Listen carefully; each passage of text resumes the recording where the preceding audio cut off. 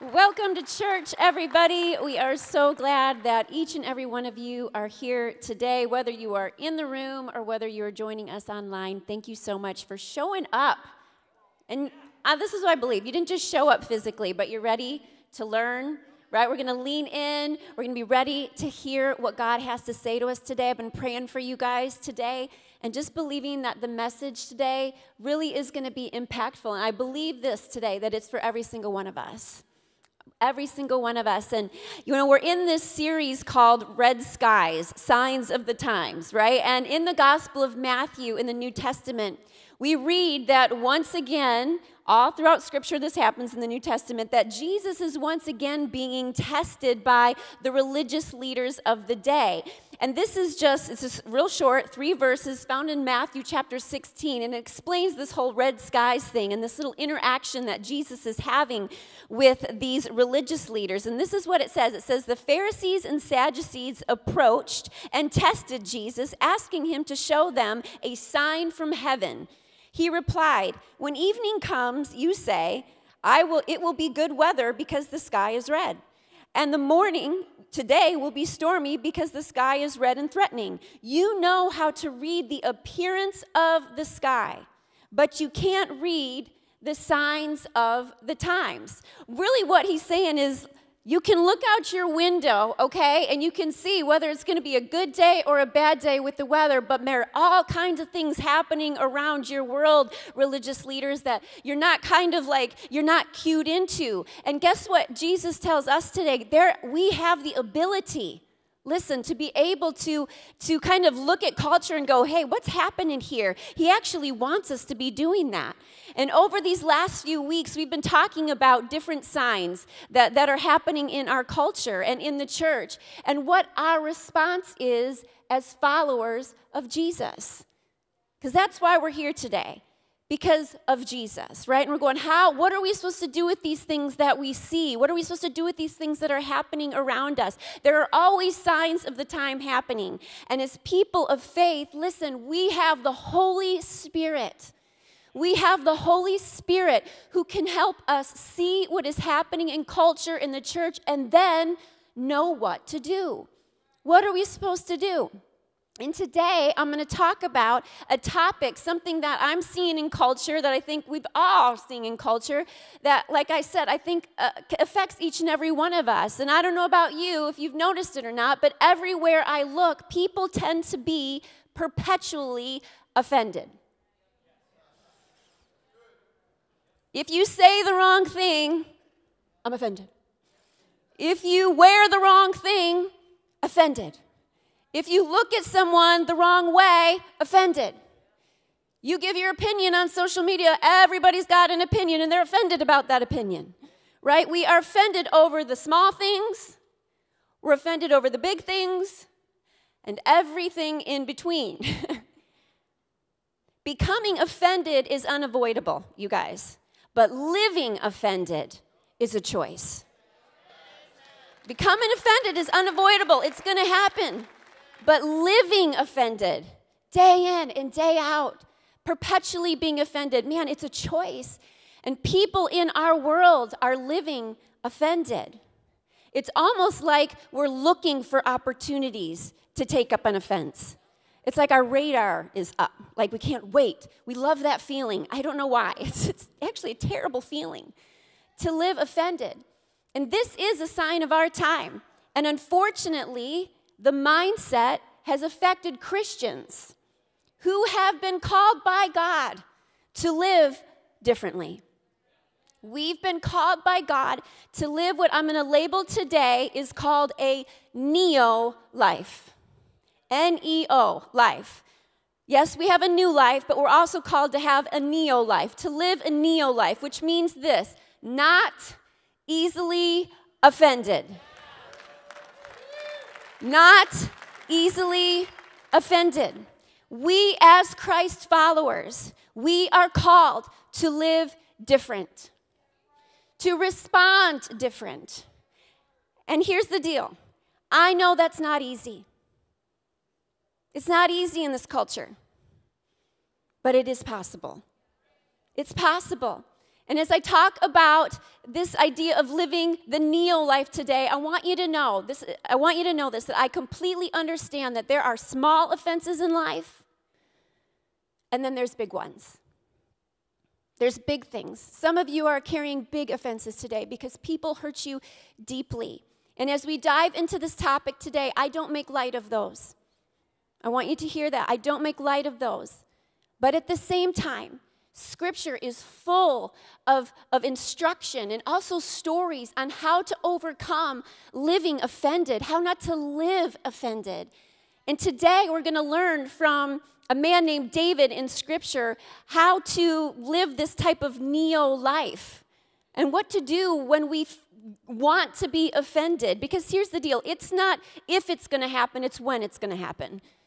It's just going to happen. We're going to run into situations because here's the deal. We're all human. Nudge your neighbor and say, you're human. You're human. And where there are humans, there will be offense. There will be an offense. And when you read about David in Scriptures, you see, if you've read any bit of the Old Testament, you see that David had a lot of opportunities to live offended. He had a lot of things happen to him. And today, we're going to look at one story that's found in 1 Samuel chapter 25, verses 2 through 42. If you want to just write that down somewhere in your notes, or if you're on the app, it's probably listed there. But 1 Samuel 25, verses 2 through 42. And I'm not going to read it all today, but I encourage you that to some point this week, just read through the whole story. It's pretty fascinating. But before we kind of dive into the story, I want to give a little background. So here's David, okay? David has actually been anointed to be the next king of Israel, okay? This is thousands of years ago, okay? Thousands of years ago, David has been anointed to be the next king of Israel, but he had been running from the current crazy king by the name of Saul for a long time. This crazy King Saul was trying to kill David, okay? So David's anointed to be king. Saul is the king, and he's crazy, and he's jealous of David, and he's chasing after him, okay? So David finds himself in the wilderness with 600 of his men. And he's just one of these days, they happen upon a group of shepherds who work for a very wealthy man named Nabal. So we have David, and then we have this very wealthy man named Nabal, who his shepherds are out in the field, and David comes up, and he happens upon these people. Well, out in the fields, while he's out there in the fields with the shepherds and Nabal's livestock, David and his men, listen, were really good to these shepherds. They end up even defending them against an attack from the Philistine army. So David helps out. Now the Bible says this, okay, about Nabal, that he had 1,000 goats and 3,000 sheep. You want to know what that means? He was loaded. He was loaded. That's what that means. You're like going, really? 1,000 goats, 3,000 sheep? Yes, back then he was loaded. In other words, here's the deal. Part of Nabal's wealth was found in the enormous amount of goats and sheep that he had. Very wealthy. And without David and his men protecting and defending the shepherds and livestock, Nabal could have lost much of his wealth. So if David hadn't come to the rescue of Nabal's shepherds, he could have lost a bunch of his wealth. So since David had defended Nabal's wealth, he knew what kind of resource Nabal had, okay? And being that David is running for his life, and he's out in the wilderness with 600 mouths to feed, hello, and he's been on the run, he decides to humbly ask Nabal for some food. So David sends 10 men to Nabal. Because he's like, well, I might as well ask, because I know this guy is loaded, okay? So might as well ask. So David sends these men, and this is what he says for his men to tell Nabal. He says, say to him, long life to you, good health to you in your household, and good health to all that is yours. Now, I hear that it is sheep shearing time. When your shepherds were with us, we did not mistreat them. And the whole time they were at Carmel, nothing of theirs was missing. Ask your servants, and they will tell you. Therefore, be favorable towards my men, since we come at a festive time. Please give your servants and your son David whatever you can find them. Whatever you can find them. So David, listen, did you hear the tone of that? David speaks blessings upon Nabal, right? And he humbly asks for whatever you can find. whatever you can find. And I want to remind us of something here, okay? David was anointed to be king. And everybody knew this for the most part. Okay, Nabal probably knew this, meaning this, that David didn't have to ask Nabal. He could have demanded it. He could have just said, listen, you need to pay us back. You need to pay me back for defending and protecting your wealth. Instead, David is full of humility, and he asks kindly. And what is Nabal's response? I'm glad you asked. Verses 10 and 11. It says, Nabal answered David's servants, "Who is this David? Who is this son of Jesse? Many servants are breaking away from their masters these days. Why should I take my bread and water and the meat I have slaughtered for my shears and give it to men coming from who knows where?" So Nabal's response is basically that of a typical jerk. Okay? He's being a jerk, right? His response is insulting. And it's a big fat no to David. I don't care what you did for my men. You need some food and water? Nope, I'm not going to do it. How many of you know that sometimes your kindness will not be noticed, appreciated, or valued? And this is what happened to David. As you might have guessed, this did not go over well with David. That's why we're talking about offense today. Okay, it didn't go over well with David. So what does David do? Verse 13, David said to his men, "Each of you, strap on your sword." So they did, and David strapped his on as well. About 400 men went up with David, while 200 stayed with the supplies. So David is not happy, right? He is not happy. He is what? Offended. And he tells his buddies, listen, strap on your swords. And then he gets his too. He's like, I'm ready. He's ready to go take care of some business, right? Everybody's like, yes, David, let's go. Strap on the sword, you strap on yours, right? Here's the deal. And this is what we all want to do when somebody has offended us. Somebody hurts you, offends you, betrays you, you don't like something they said about you, they don't agree with you. We call 400 of our best friends, right, on Facebook, and we get ready to go hurt somebody. And everybody's like, that's right. I'm going to take up that offense with you. We've all done these type of things. Actually, I will never forget, this is a very abbreviated story. It's actually quite comical. It was not at the moment. This was years ago. My mom called me one day, and my mom is the most gracious woman in all the land, okay? She is the kindest person, and she just happened to share with me that somebody had done something very hurtful to her. And I was on the phone with her, and I literally said, Mom, thank you so much for sharing with me that, and I'll talk to you later. I hang up, I go and start putting my shoes on, my coat on. I know where this person lives. And you're like, really, Jen? Oh, yes, really. I love Jesus at this point, but I was ready. My mom calls my husband, Jer, and is like, you need to stop your wife. Where is she going? Where is she at? And so Jer hangs the phone, where are you going? I was like, I'm just leaving. I'll be back. I'll be right back. Don't worry about it. And he's all like, your mom said I'm not supposed to let you leave the house. I'm like, well, and she's right. Okay, here's the deal. When somebody has hurt and offended us, or hurt and offended others, it's really easy to strap on the sword and go, let's go. Because it hurts, and it's not nice, and it's not good. But the question is this. I didn't leave, by the way. My husband did not let me leave the house that day. And I'm really glad that he did not let me leave the house. The question is this, in those situations, is there a better way? Is there a wiser way? And after Nabal had sent the offensive message back to David, there's a little situation that happens. A wise servant that had seen the whole thing happen. Okay, it's one of Nabal's servants, and he's a wise servant, the scripture calls him. He sees what's happening, and so he actually goes and tells Nabal's wife, Abigail.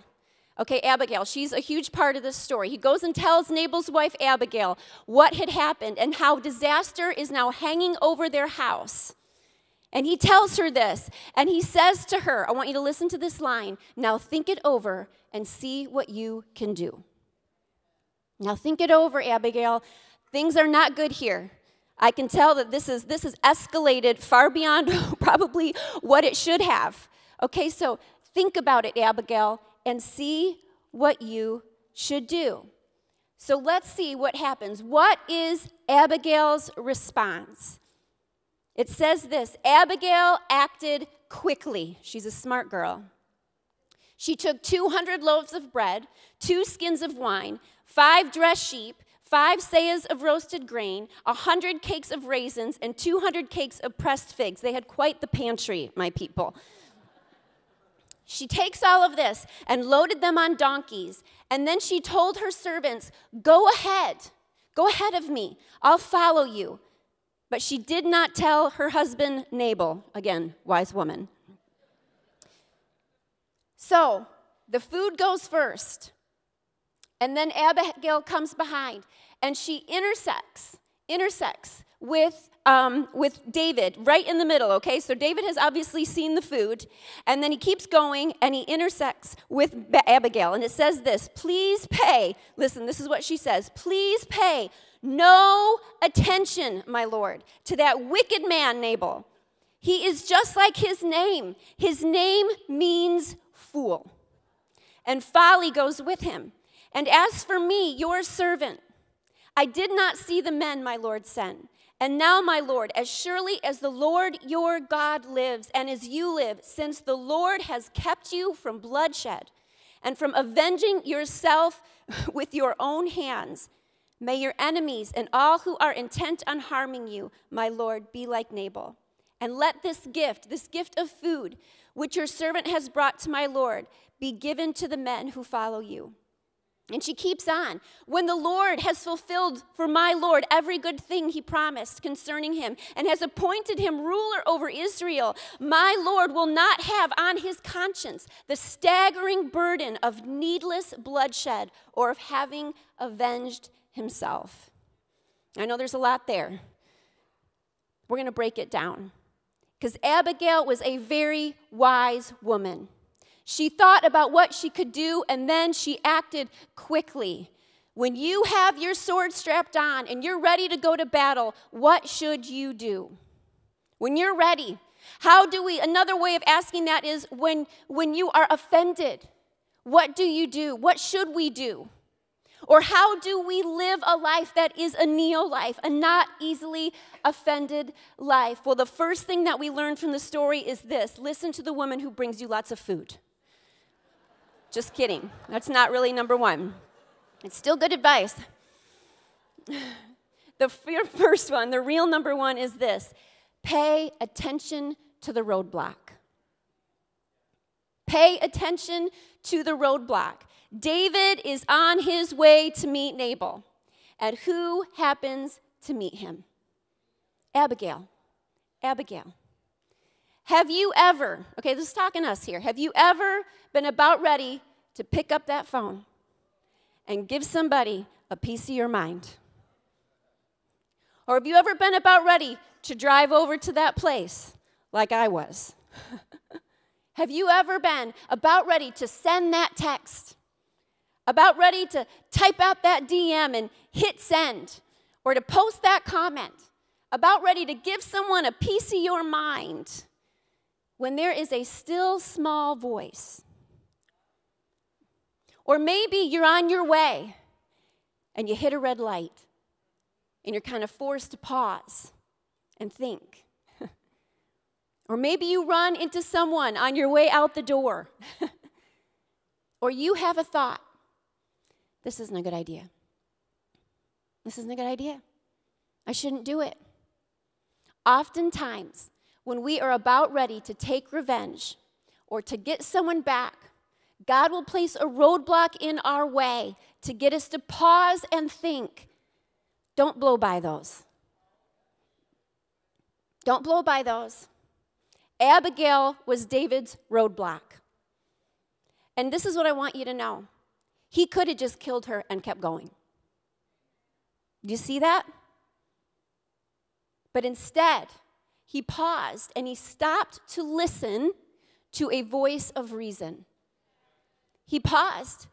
He could have blown right by her. He could have been like, I am so fueled and I got 400 of my friends behind me that are with me. But instead, he paused. God will often put roadblocks in our way before we are about ready to say something or do something really stupid. Don't blow past those. Don't blow past those. That's one of the first things that we need to do to live a not easily offended life is don't blow past the roadblocks. Don't blow past them. The second thing is this: pause to listen to wise counsel. Pause to listen to wise counsel. It's easy, listen, it's easy to call 400 of your friends who will strap a sword to their side for you, but it's a little bit more difficult to listen to one calm and reasonable voice of wisdom. It's so easy to call the 400 people. It's so easy to call the people that will just agree with you. But God's like, hey, listen, there's a voice of reason. Listen to it. Abigail showed up, but often, here's the deal, we will need to seek out wise counsel.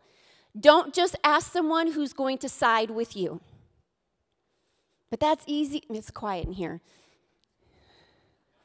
Because I do it, you do it. It's easy, because here's the deal. There's people who love us, and what they're going to do is, it would have been really easy for Jared to be like, well, I'm getting in the car with you. I'm going to take this lady out.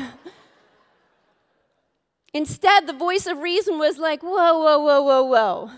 Let's just think about this. Pastor's wife. Hurts lady. Be real great, huh? Good headlines. But it would have been much easier, probably for Jer, to be like, that's right. We're going to take this. We're just going to do something about this. But instead, to pause and listen to a voice of reason, it stopped me from doing something I know to this day I would regret. I would be giving you a very different story of this. Sometimes, listen, wisdom will find its way to you. Other times, you will need to seek it out. Are you holding on to something? Are you about ready to send that text? When there's something that is really important to me, I usually have somebody else read it. Or someone else speak into it. Because I'm like, I need another voice of reason. Because right now, I'm hot-headed. I'm hot-headed. And I'm hurt. And I'm offended. And so it's good to seek out wise counsel. Often when we have taken up an offense, we don't want to listen to people. We want to go do our thing. And can I just challenge us with something today? Okay, I want to implore us not to just seek the voice of wisdom, but to also be the voice of wisdom and reason to others when they come to you. Don't just immediately strap the sword on for others, for your friends. May we be like Abigail and pause, even when someone brings something to us and go, okay, now let me think it over and see what I can do. How can I be helpful to this situation? Because there are often times it is not going to be helpful to David to have 400 people going, yes, David, go kill him. Here's the deal. Was there any one of those 400 men that was all like, this is probably not a good idea? And can we just be real honest with you? I want you to think about this story. David asked for food. Nabal said no. And now David's strapped on his sword and about ready to go kill a man. Seems like a bit of an overreaction to me. Right? I mean, so he offended you, David. He's exhausted, probably, David, right? I've been living in the wilderness trying to feed 600 men, and there's all type of situations, and then this one thing happens. This man doesn't do what I asked him to do kindly. It was a little passive-aggressive if you think about it on David's side. He's all like, I'm humbly asking, and then all of a sudden he says no, and he's all like, I'm coming after you. So there was almost a slight bit of overreaction, right? But man, may we be people who can reasonably look and say, what are the roadblocks that are happening for me right now? Maybe listen to the voice of reason and not just the 400 that are in my corner. And maybe we can just be a part for each other of the solution, right? Because Abigail was somebody, Abigail saw the big picture. Do you see that? She saw the big picture. She was like, for the sake of David, the future king, and for the sake of my home, for the sake of my family, for the sake of the servants, I have to do something. And I'm going to be a voice of wisdom and reason in the middle of it. The third thing that we can do to live a neo life is this: stop paying attention to the fool. Stop paying attention to the fool. Quit giving them your attention. Quit giving it to them. It's torturing you. Abigail, what did she say? She said, please pay no attention to that wicked man Nabal. His name means fool. He's a fool. And my question for us today is, who or what are you focusing on? Who or what are you focusing on? Some of us haven't acted on anything yet. But we play things over and over and over in our mind. That person that hurt you. And like I said earlier, please hear this. I am not making light of one single situation that is being carried in this room today. God knows. He sees. He is for you. He is with you. But he also knows, listen, that carrying an offense is not going to have any benefit for you. I mean, you guys, this is a spiritual issue, but it's also, if you go to Mayo Clinic or even some other doctor's offices, there are literally pamphlets that talk about how unforgiveness hurts you physically. Like literally, like the power of forgiveness. At Mayo Clinic, out in the middle of nowhere, nobody's like, I wasn't talking to a doctor going, I am struggling with unforgiveness, and then they pulled out the pamphlet. It's everywhere. Because this is why we live in an offended world. And when we live this way, it not only has spiritual implications, but it has physical implications for us. And God knows that.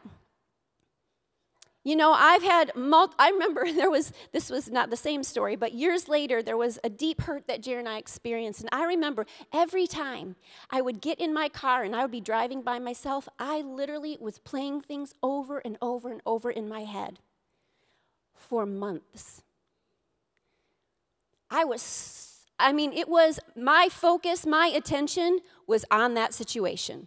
And it was on that person. And it was how, I had kept my mouth shut. I hadn't done anything yet, but man, I know it would have felt so good to share my side of the story. Right? And I kept thinking about it, and it was robbing me. It was robbing me. We keep focusing on the fool that offended us, that hurt us.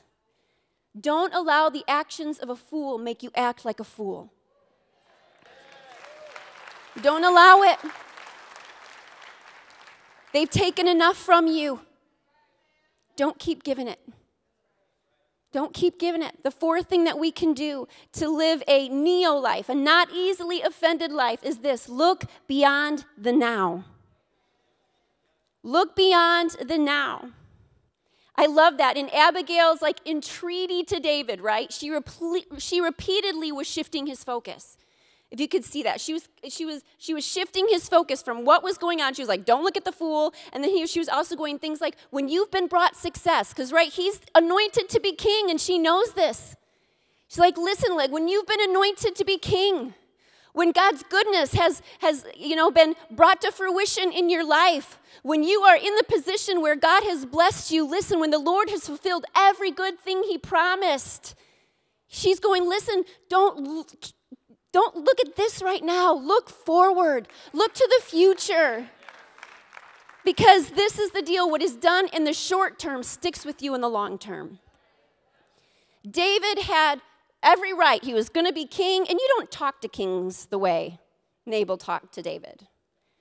So really, he had every right, even though I think it was an overreaction, he had every right to go and do whatever he wanted to do, right? That's what the king does.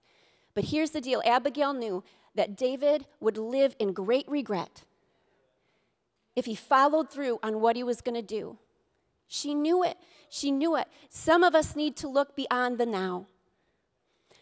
What you want to do right now, how you want to make them pay right now, how you want to, voice your opinion right now, in the big, in the small, whatever it might be. Ask yourself, what are the ramifications of what I'm about ready to do?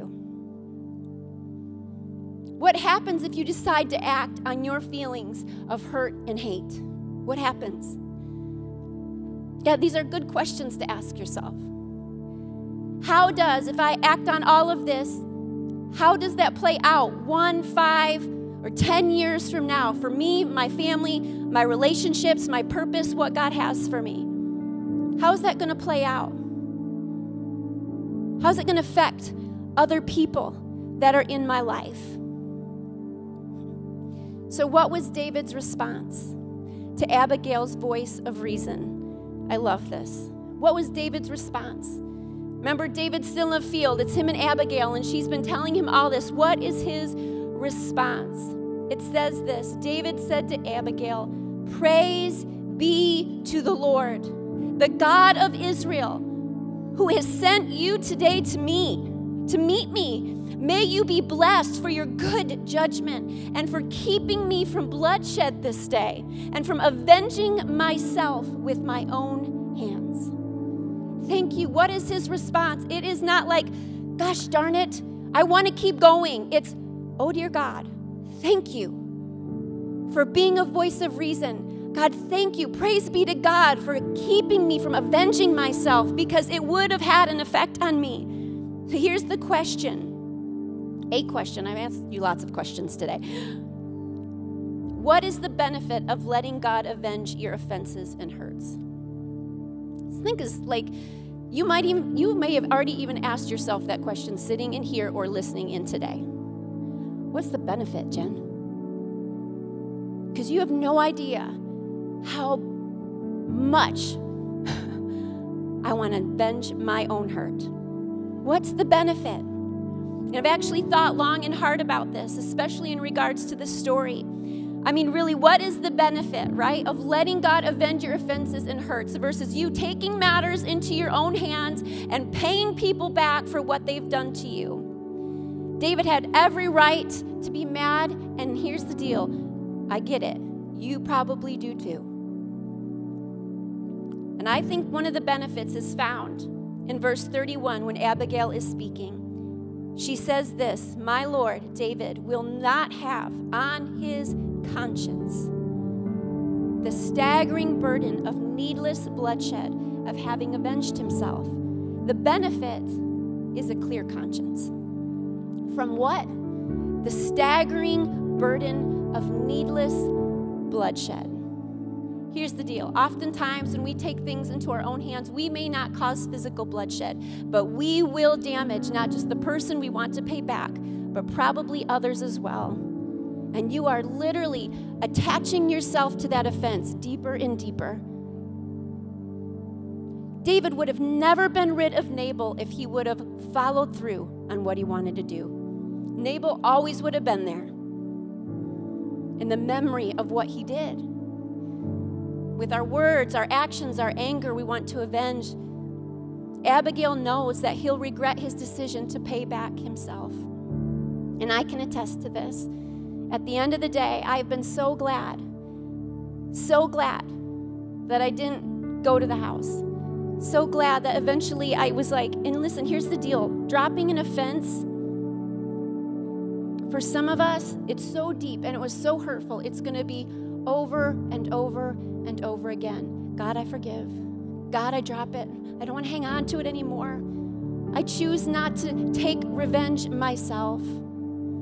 In a world that lives offended, even when they might not have a right to, Jesus offers a better way. A better way. Not easier, but better. And I want to remind us of that today, you guys. Jesus knows it's not easy, but he has your best interests in mind. You know, I was thinking about this last night as we close up, and then I'm going to close this in prayer. I was sitting outside. I know it's cold outside, but I felt like sitting outside. I've actually learned to love the cold, and I was sitting there and I was actually praying the Lord's Prayer. Our Father who art in heaven, hallowed be thy name. Thy kingdom come, thy will be done, on earth as it is in heaven. Give us this day our daily bread, and forgive us our trespasses, as we forgive those who trespass against us. And lead us not into temptation, but deliver us from evil. For thine is the kingdom, the power, and the glory forever and ever. Amen. The disciples had asked Jesus, how do you pray? How do you pray? And then Jesus gives this short prayer, if you think about it. And in there it talks about how amazing God is, and thy kingdom come, thy will be done. Give us our daily bread. And then what is a part of that? Forgive us our trespasses, as we forgive those who trespass against us. One of the reasons why we forgive others is because we have been forgiven. Everything you have ever done wrong, every sin, every mistake, every grudge, every time you have taken revenge, every mess up forgiven. And Jesus says, listen, pray, forgive us our trespasses, as we forgive those who trespass against us. Let's pray. Heavenly Father, I come before you today, and I thank you for my friends. God, I thank you for your goodness. I know this is a heavy subject, and I actually talk about it quite a lot because I believe, God, that it is so important. And the enemy would love for us to hold tight to things, for have us to be like this culture. We live easily offended on the big and the small. But I pray today, God, that you would give us a hunger for your way. That truly today, God, that we would see the benefit of it. And that, God, we would lean into your way and not our way. God, give courage where there needs to be courage. Give strength where there needs to be strength. Give us the ability, Lord God, and the strength and the power of the Holy Spirit to forgive those who need to be forgiven, to let go and to live not easily offended. And with every head bowed and every eye closed, I know this is not really a message about salvation, but every time that we gather together as a church, we want to give people an opportunity, if they want to make Jesus the leader and the forgiver of their life, to make that decision. Because here's the deal, you just heard it. Jesus forgives everything. Everything you've ever done, everything you've wanted to do, everything you've carried, every burden, every shame, Jesus wants to lift that.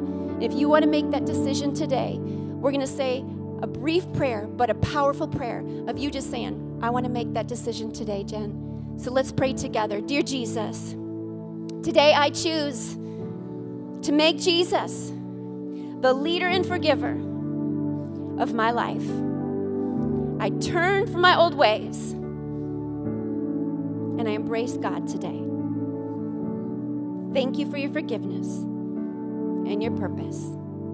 In Jesus' name. And everybody said, amen.